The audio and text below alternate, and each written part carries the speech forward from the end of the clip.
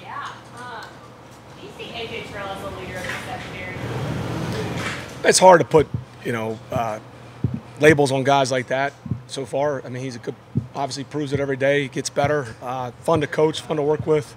I'm excited about his progress. What's kind of your day-to-day routine with Dean Beach like? I see you guys out there, you're in constant communication. What's that work day-to-day like with you? Yeah, it's with the whole staff. Constant communication with him, Marquise, offensive staff. I mean, that's what the best staffs have been on. We ask the players, to be connected. You got to have the staffs being connected too. Same thing we ask players, we ask of the staffs, and I hold myself to that standard as well. But a lot of things come up. Maybe things we just kind of talk through some situations, something that comes up, and we're just going back and forth. So, what we're doing is we're trying to challenge and make it hard, and see who emerges. So that's really it.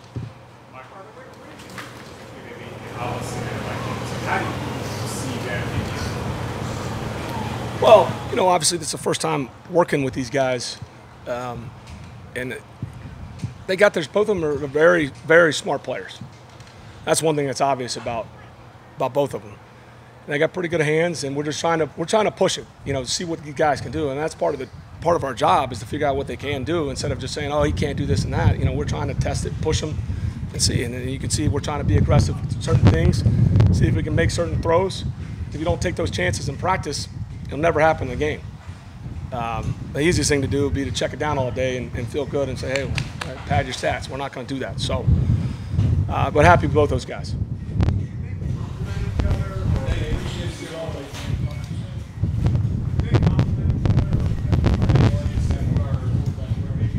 No, I don't think that at all. I mean, it just depends, and it's a long season, and you got 17 games. You guys know that. I mean, we obviously added a game this year.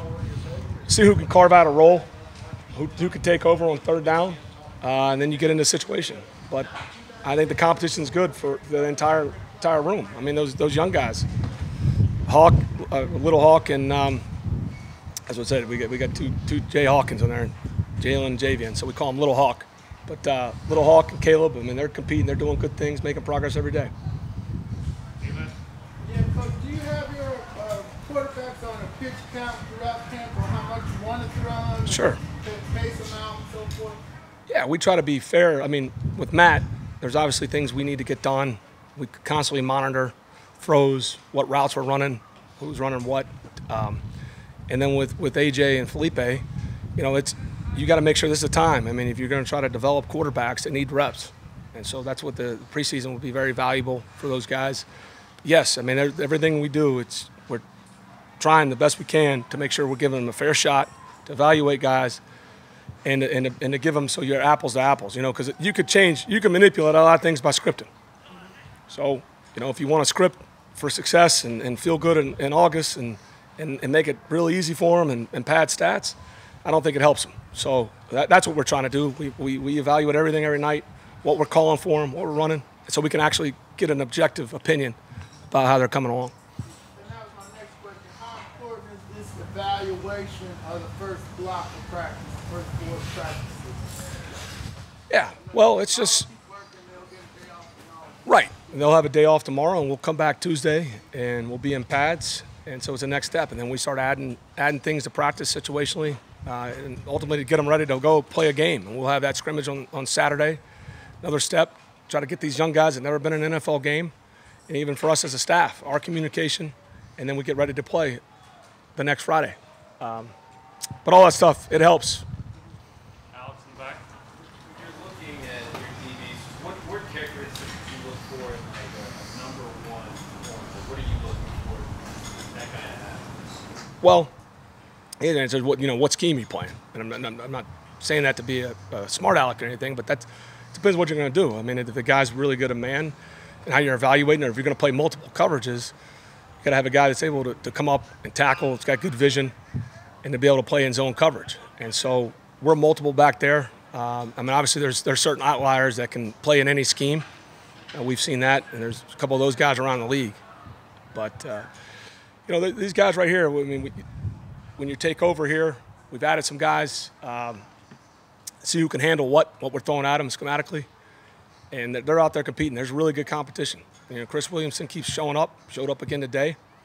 So that's yeah. Are you starting to see some growth in terms of your defensive execution and how they're operating within Dean's system? You know, from the spring and all the way up. Are you seeing this in terms of how they're able to execute? I think you're seeing it really in all three phases. You are. Like I said, we're throwing a lot at them. We're challenging them, and some guys are emerging, and it's fun to watch. When it comes to skip me. Michael. Go ahead. Michael. So people know about that, right? Do you need to see more, or maybe give Matt more reps this year than, say, a year from now, 2 years from now, because everything is new? Like, is that part of it too? Well, I mean, it depends on the player. You know, guys like Matt, they want to work. You know, so you know, he's dealt with all different things, and where he's at, we know there's been several conversations as we're building this thing up to get him ready to play for week 1. How many reps he needs, how many throws, and you just got to evaluate that year to year. And a big part of it's on the player. I mean, he knows his body pretty well, clearly. He's playing this long. So it's all the plan is to get ready to go September 12th for him. And this is probably pretty early asking. Have you figured out how you want to treat the preseason game? Yes. Yeah, we have. It'll be interesting around the league. I mean, that's what the fun part about planning this stuff out. And everybody's going to do what they think's best for their team. You've seen the last couple of years, you know, the trend, what some teams were doing, not playing guys at ours. You know, some people stuck to the plan. You know, who knows? You know, there used to be the old narrative that the third game was the mock. I think doesn't seem to be the case anymore. It'll be interesting to watch around the league how people handle the 3 preseason games. And the biggest thing, too, is you've got to make an evaluation after all these games. So I think it's fair to make sure that everybody gets out there and you get a look at them, see them live in a real football game. Because those are the big decisions you got to make to cut down after every game.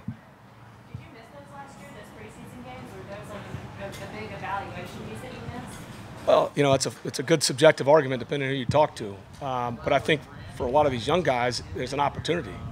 You could make a strong argument that last year's undrafted free agent class, they missed out on a lot of opportunities. You know, guys kind of went with what they had. Obviously, the rosters shrunk down initially in training camp, and you didn't have any live games to evaluate them on. So I would think it did. It maybe was a detriment to last year's class. But, again, you can ask every coach in the league. They give you possibly a different opinion.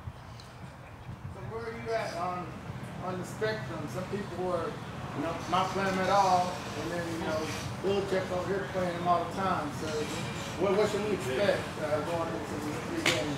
Is 2 going to be the 3 now, or 3 to 3? That's what will be interesting to watch, D-Lad, you know, because even the rhythm in your schedule, like, you know, and what day you play on, right? So we're playing Sunday night against Cleveland.